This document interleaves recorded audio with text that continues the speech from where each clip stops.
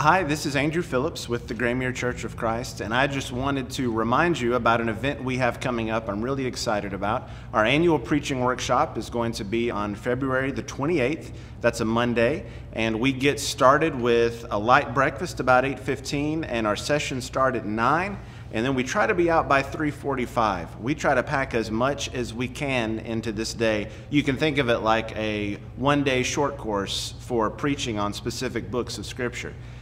Our speakers for the day will be Jeremy Barrier, who will be spending time walking us through the book of Galatians and preaching on that particular book. Mark Blackwelder will be focused on Ephesians. What do we need to know before we preach through Ephesians?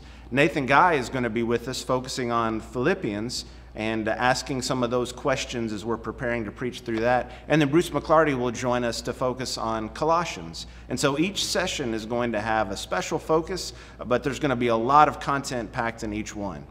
So I'm looking forward to all of these men being with us.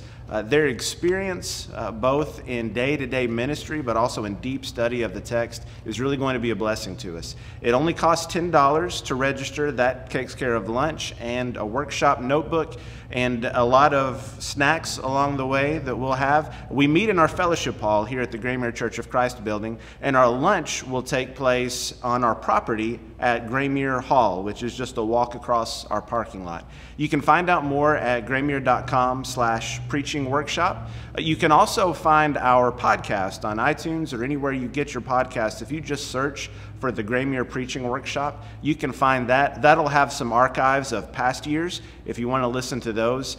We hope that can be a resource to anyone who is planning to teach or to preach. Be sure to spread the word if there's anyone you know who might be interested, and contact us for any questions. We hope to see you there.